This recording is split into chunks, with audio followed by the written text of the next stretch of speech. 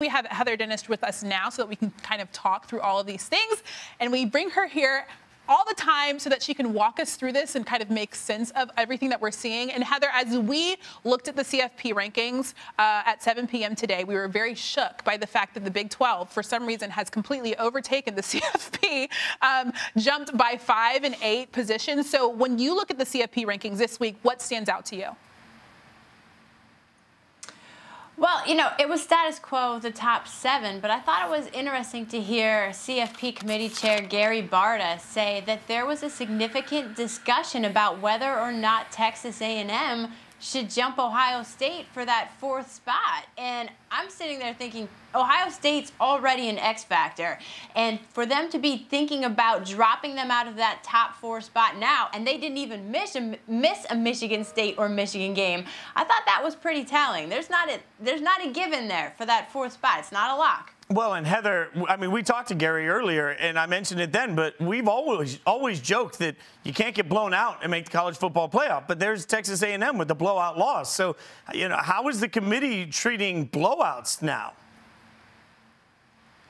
So, you know, it's interesting. If you look at Georgia, too, the committee likes their losses. There's such a thing as a good loss, right? Look, I'm surprised that Texas A&M is even the 5th best team. I mean, I'm not surprised that this is how it shook out tonight. I'm saying I personally have questions about whether or not the Aggies are good enough to be number 5. Because if you watch that LSU game closely, they should have won by 50 points. LSU can't protect their quarterback. They can't catch the ball. And then you have Texas A&M. They should have, I mean, if it wasn't for the pick 6, we're not even talking about what they did offensively. So I think that when you look at the selection committee and blowout wins and blowout losses, more than anything, what's going to matter is how many games did you play. And I think at the end of the day, that could hurt Ohio State.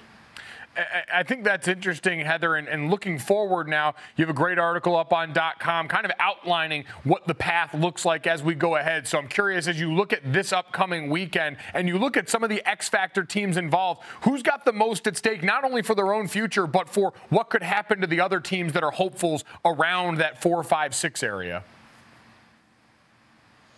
Well, I do think that Texas A&M at Auburn is important, but when you're looking at Cincinnati, they have a path into this thing. And when we talk about conference championship games and we talk about the possibility that Ohio State might not play for the Big Ten title, that's all important because Cincinnati can. And if they run the table and they finish as undefeated American Athletic Conference champions, we're looking at a 10-game resume compared to whatever Ohio State might play. And if you add that to Texas A&M losing at Auburn, and then if Alabama beats Florida and knocks them out of the way, and if Notre Dame were to beat Clemson and knock them out of the way, Cincinnati can make a very good case to sneak in that top 4. Heather, we've mentioned the article that you wrote on .com about all of the different scenarios that could happen. One of the scenarios does include BYU kind of breaking into that top 4. Now what we know after this second ranking, do you feel like that is more likely for a BYU team to make it into the top 4?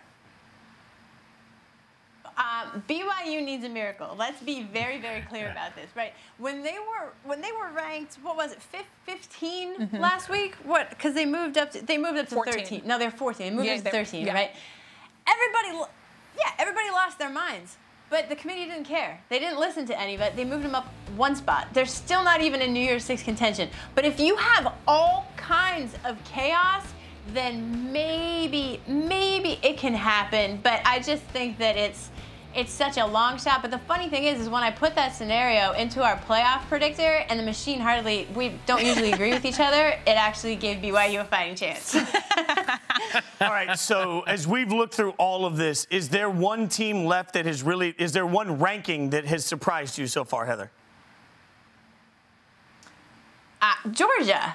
Georgia is the one 2 weeks in a row that just continues to blow me away because I don't think they passed the eye test. I don't think they passed the resume test. And if you're going to hold BYU's strength of schedule against them, why isn't it applied consistently against Georgia? Because their opponents have just, the teams that they have beaten have been dreadful. It's a losing record. So that one is one that continues to baffle me as a top 10 team. All right, Heather, as always, we like to throw you little curveballs. Everybody's getting one tonight. We're playing a game. It's a Mad Lib game, okay? You don't get to be in on the whole secret here. We're going to ask you very specific questions. We need your honest answers. Are you ready for this? Never ready. Let's see what happens. All right. So first, like your guilty pleasure TV network. It can't be ESPN. Like your guilty pleasure TV network. It's totally Lifetime. Forget the Hallmark movies, whatever that is. Just the Lifetime movie network. I need that. God, you don't know how happy I am that you said that. All right, next we need like any celebrity crush from your life. Any celebrity you've ever had a crush on.